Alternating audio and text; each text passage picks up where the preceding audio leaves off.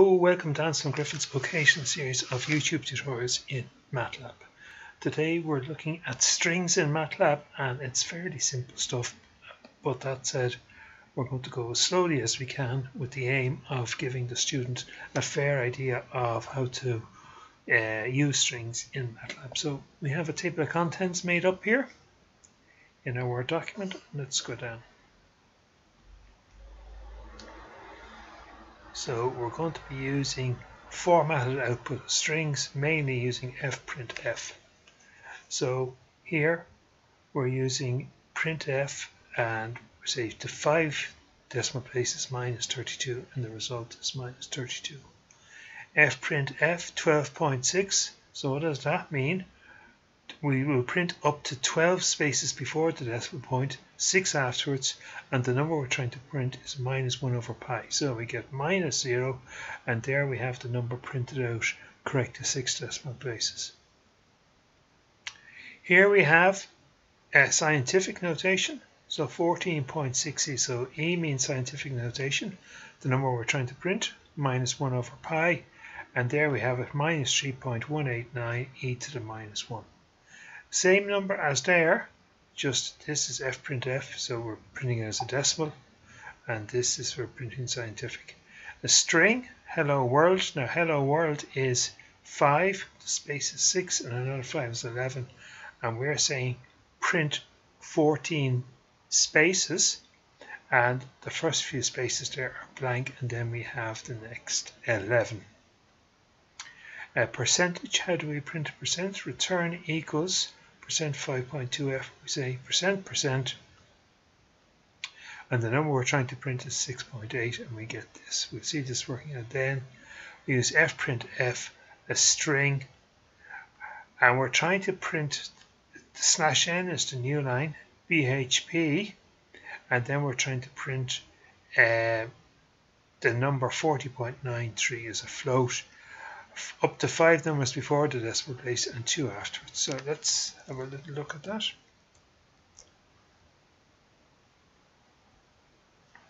So there we have it in MATLAB, and I ran it without the new line, without the /n. So you see there we get all the numbers as I described before in the Word document on one line. And what's happened on this line here is that we've just run out of space and we've gone on to the next line. Now, we want to put a separate line between each. I did it slowly. So there's our placeholder, 5 decimal places minus 32. And then after that, do a /n, an fprintf /n, and that winds me on to the next line. So we get minus 32 from there. The /n winds me on to the next line. Print 12.6f, yeah, 12 numbers before the decimal place, 6 afterwards, minus 1 over pi, we get minus 0.38310, and this /n here will wind me on to a new line, etc.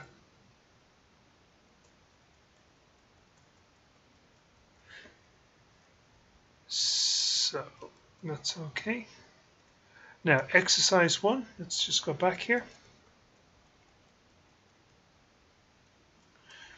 Define 3 variables and make sure that the prompt is at the beginning of a new line after printing. So we want to print walk is 9 on one line, mass is 1.45 tons, and DIT is 6.45 seconds. So let's have a look at that.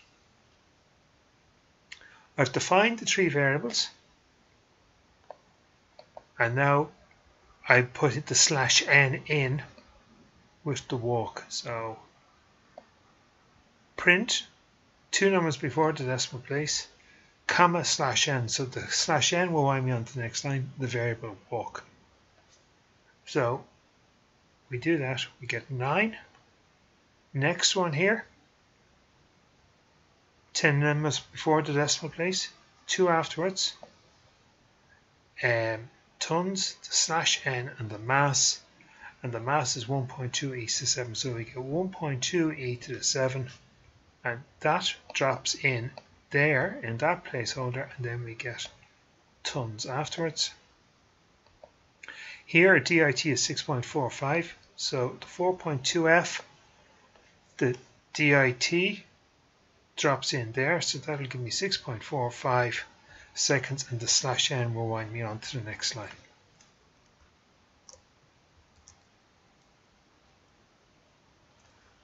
Now, number to string, as you would imagine, number to string, we're converting a number to a string,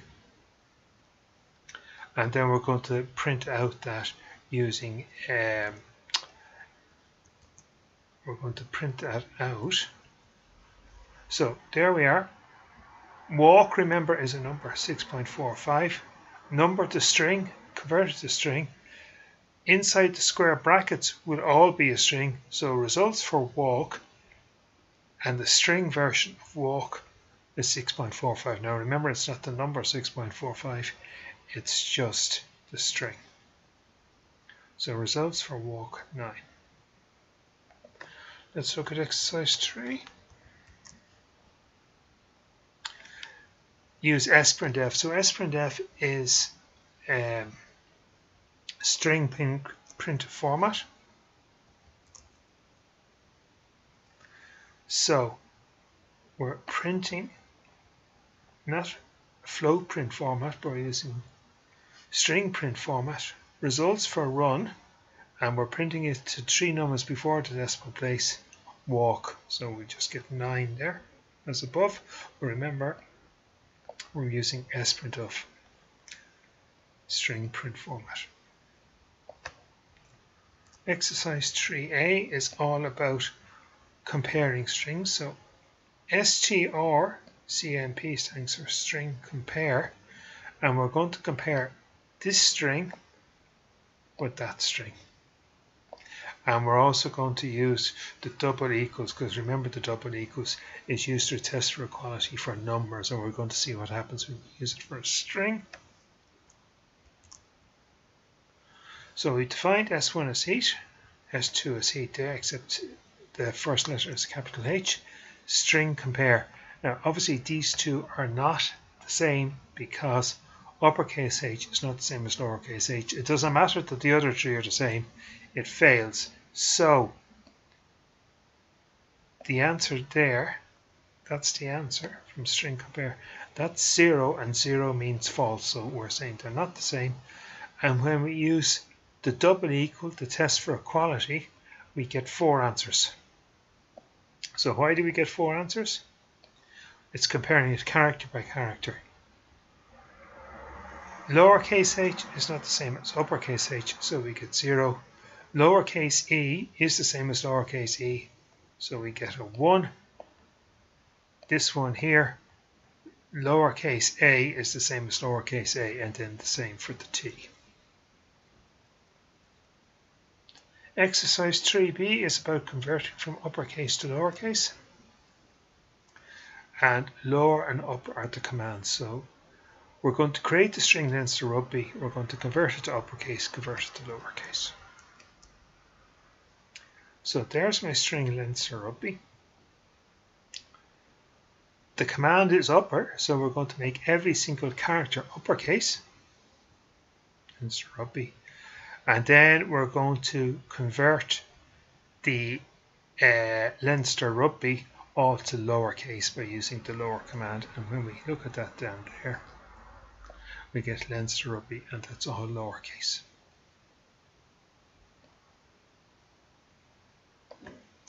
Exercise 3c is about combining strings. So you can use square brackets to combine strings.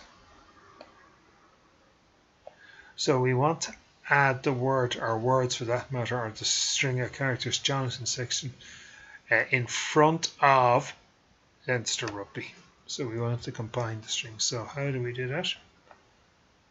Square brackets, single quotes, the string of characters, close single quotes, the original string, and the original string is str3, and remember str3 is there, Leinster Rugby.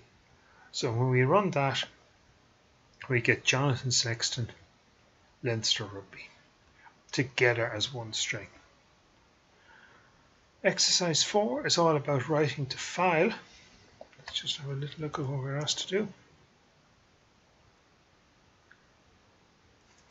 So you have to open the file name, print the 3 variables.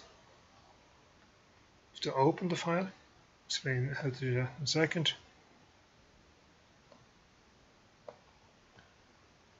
And we want to print the 3 variables that we described at the beginning. What are they? These guys. We want to walk. We want to write those 3 to file. So FID is shorthand for file identifier. So you use the command fopen. The name of the file, which I've brilliantly called myfile.txt, and what we're doing here is we're writing to file. So we want to give permission to the write to the file myfile.txt. So frpintf file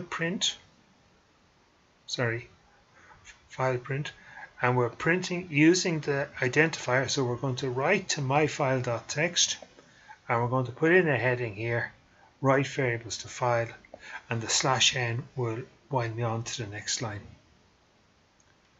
I want to write walk to file at the number it represents. So remember, write to where the file identifier, which is myfile.txt, as a float, and we're going to write the variable walk.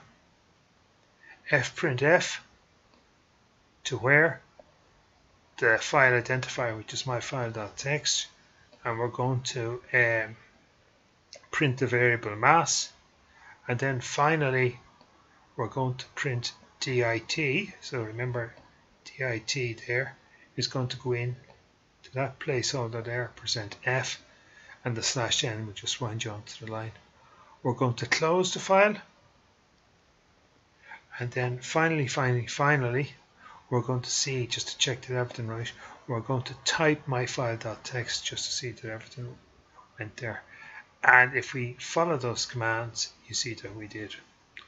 Hope that helps a little, and thanks very much for listening.